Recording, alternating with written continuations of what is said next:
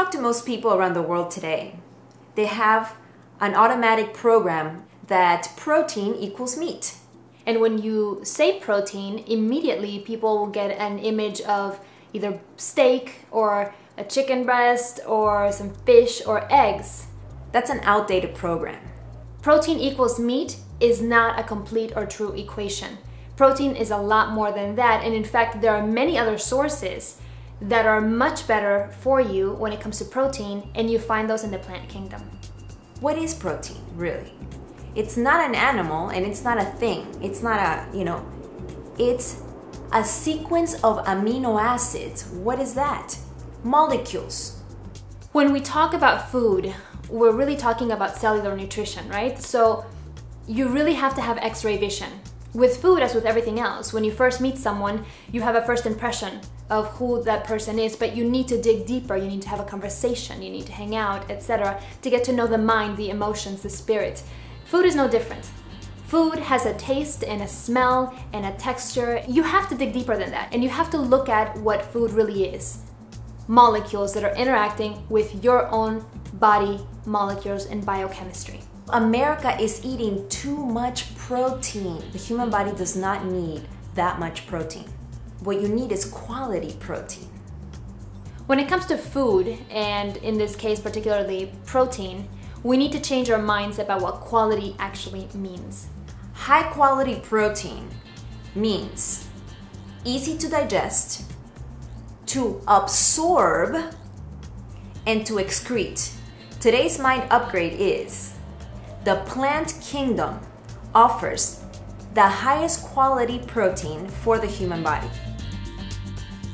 When you eat an animal protein, you have to usually cook it. And what you're really doing is you're diminishing the amount of protein that you're able to absorb in the body as well. What good does it do to have complete protein to eat, to ingest, when you can't absorb all of it? The options just open up when you go into the plant kingdom.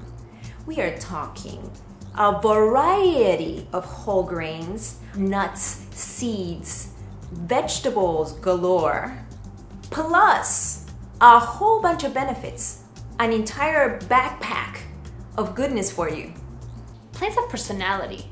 It's like you're looking at a plant and it doesn't just come with the protein. It comes with tons of various vitamins, different minerals, other phytonutrients, fiber to keep you slim, as opposed to this dense flesh that is just kind of sometimes it's even stuck in our intestines, hence sometimes the men pregnancy.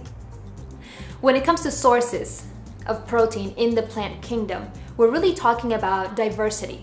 Great sources of protein, all dark leaves. Leaves! Yes, a salad has protein, especially the dark leaves and romaine lettuce. You're thinking lettuce and you're thinking iceberg lettuce, but for us salads are really, spinach and kale and arugula and romaine, all of these really amazing sources of high quality, very absorbable protein. Quinoa is people think it's a whole grain, but it's actually a seed. Anyways, it's complete protein. Bee pollen has all the amino acids and it actually tastes good. If you have a really good source of bee pollen, you can get maybe a teaspoon and just eat it like candy. Rice and beans together are a complete protein.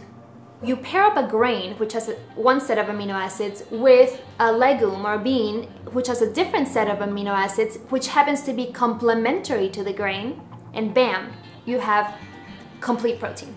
Plants have the ability to store energy from the sun. Photon energy, high frequency energy, okay? You're eating that as well. If you want to transform your body, you need to upgrade your mind when it comes to the idea of protein. We don't need as much, we need a variety, we need high quality.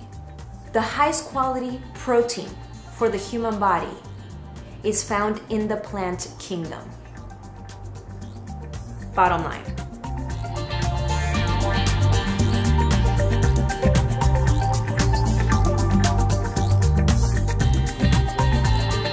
You just been mind upgraded. Love Silvie+Maryl TV? Spread the health. Tell your friends to sign up at silvie+maryl.com.